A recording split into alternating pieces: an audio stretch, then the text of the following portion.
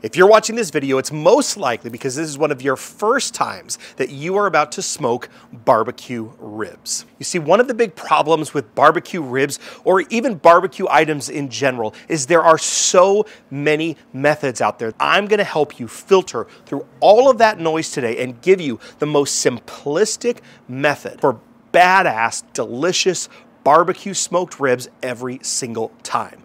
Let's go. So for today's cook, we're doing some St. Louis style pork spare ribs. You could also do this with baby back ribs. You'd virtually use the exact same method that we're gonna talk about today. So we're gonna start by taking both of these racks of ribs out, then we're gonna pat them dry on both sides with a paper towel. Again, today we're keeping it simple. So for prep, there's not a whole lot that we need to do. The only thing that I'm really gonna do is look for big chunks of fat or meat that may need to be trimmed off before we start our cook. This back little flap or skirt here is coming off on both racks of ribs. Now for this back membrane, do you have to remove it? No, keep it simple and just score it. I don't know of any top barbecue joint that removes this membrane. For as long as we're cooking these ribs for, the membrane will not matter. Now today we're not using a binder, but you can if you'd like. We're just gonna hit these straight with our seasoning, and today we're using Texas Hat Hanger by Rub City.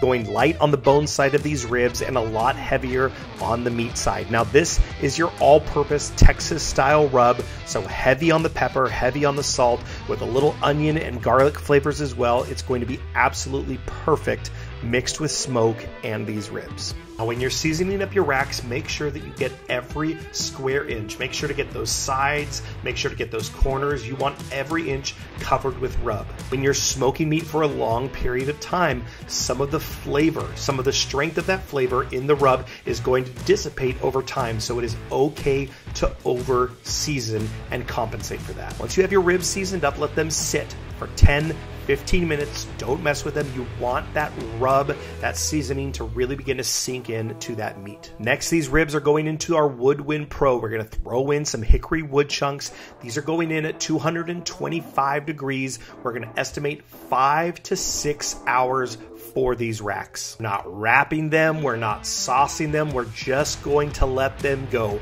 Remember, the name of the game today is simplicity. 4 hours later. So these ribs have been running about 4 hours now, and they smell absolutely delicious. Next step is we need to make a Texas style barbecue sauce that we are going to add when we wrap these ribs in foil. Let's go. Now for the sauce, grab you a saucepan, bring it to medium low heat. We're adding 8 ounces of tomato sauce, 1 cup of ketchup, 1/4 cup fresh lemon juice, 2 tablespoons Worcestershire sauce. Next, add the seasoning mix that you see below. Get that all mixed together and incorporated. Now, at some point, someone told me that you add brown sugar at the end of this. I don't know why I do it, but I do it. So this is 1/2 cup brown sugar. We're gonna mix this all together. We're gonna let it simmer on low for about 5 minutes or so, and this sauce is going to be fantastic. You want to spice things up a bit, you can add some hot sauce, you can add some chipotle peppers. If you want to make things sweeter, add some honey, add more brown sugar. But this is your perfect base for a Texas style OG barbecue sauce. Back to our ribs, we're at the 5.5 hour mark, so we're going to start checking for doneness. First thing that we want to see are some bendable, flexible ribs, but without them breaking. These feel fantastic, so now I'm going to temp. Make sure that you're temping in a meaty part, not next to a bone. I'm usually looking for anything 195 to 200 degrees. These are temping at 198. They are done. We're taking them off. Now it's time to wrap in foil, add that barbecue sauce that we just made, and then these are gonna rest in a 170 degree oven until we're ready to eat tonight. For most home ovens, usually the lowest setting is around 170 degrees. I found that is a perfect temperature to hold ribs until you are ready to serve. We've added that sauce, we've put the ribs in, meat side down on top of the sauce, then we're gonna wrap up extremely tightly. Now when we put these in the baking tray, we're putting them meat side down. If you can recall, we did not use a lot of sauce in this. It was just a little bit to be nicely incorporated in the rib. It's going to be fantastic. So into our 170 degree oven for about 2 hours until we're ready to serve.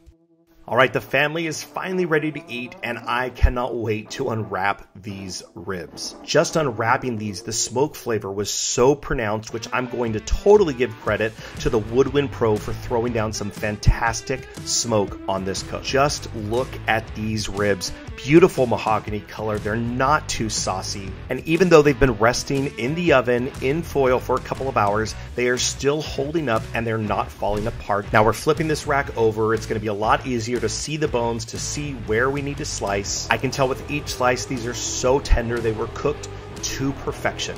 Now we're going to flip all these ribs back over for presentation and just look at them. No crazy or complicated cook methods here. No 3-2-1 or 4-1-1. Just 5 to 6 hours of straight smoke, and they are absolutely perfect. The bark on these is looking fantastic. Beautiful smoke ring, but now it's time for a bite. Yes, the perfect bite. Clean pull away from the bone, not falling apart.